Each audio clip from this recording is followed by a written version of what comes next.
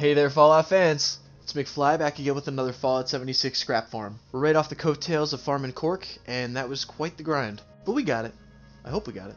I had originally planned on asking Reddit where to find cork. Turns out nobody had any locations, but they did have a dirty mind. And Willie's had a few days to rest, but I got my buddy Reddit here, and he's gonna help us find some plastic. Alright, let's be really simple here, straight down the middle, Fallout 76 plastic farm. We got a couple nice visual aids right here on the front page.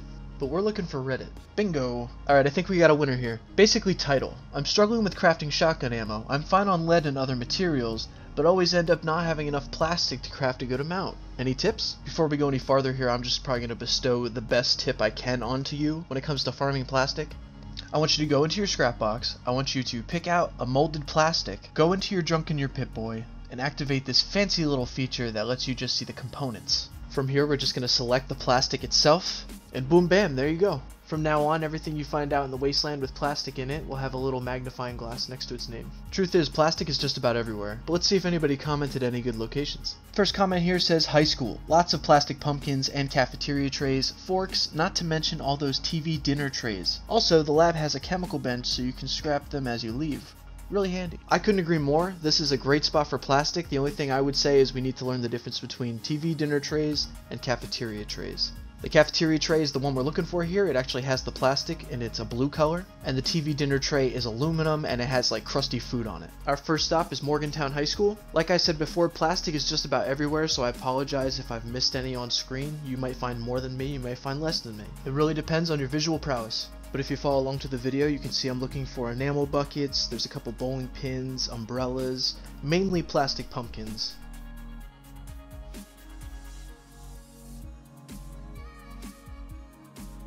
And then once we get to the cafeteria, you're going to be looking for like more plastic plates, plastic spoons, plastic forks, all that. All of this leading us to the end of the hall till we get to the gym.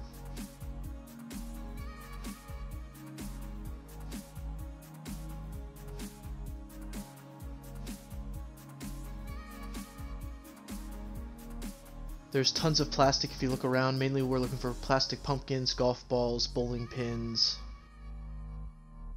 Super good spot.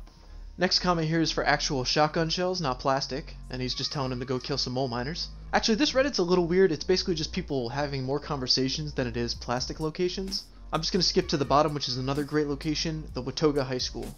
Obviously not a spot for all my lower levels, but one of the best spots in the game for plastic in my opinion. You might have to deal with some robots and or feral ghouls if the event is active, but what you want to do here is walk straight back to the cafeteria and basically pick up everything you see. Plastic plates, plastic forks, plastic spoons, plastic knives. For the future of the Atlas event, I definitely recommend that you pick up the cloth napkins and the glass cups as well.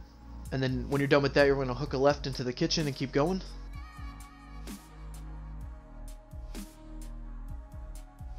And then up one more flight of stairs you can find a little bit more. Now this is just a quick run. If you want to take your time and just walk around the building, you'll find many globes and other types of plastic things.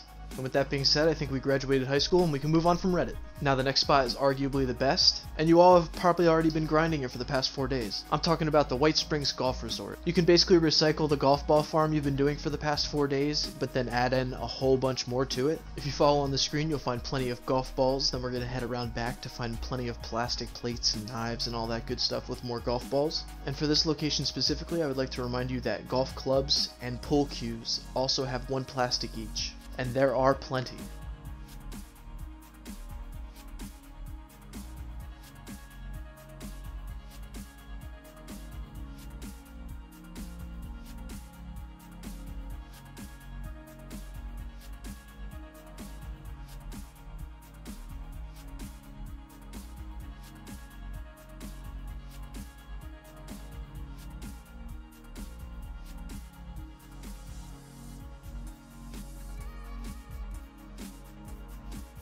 After we're done with the main house, we're going to fast travel on the spawn, and then we're going to hook a left down to the little concession stand.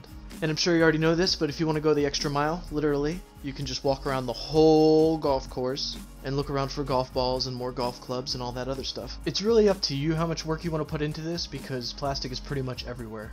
And those would be the 3 main locations that I want to stress the most on the map, but I do have a couple honorable mentions. Not far off from the golf resort, we have the White Springs service entrance.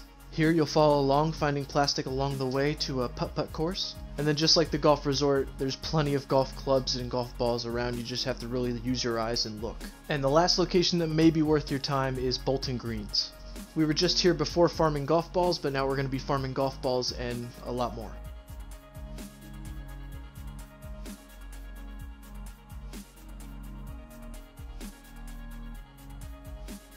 Oh, and just a last reminder, make sure that you scrap those pool cues and those golf clubs because they do not count as junk.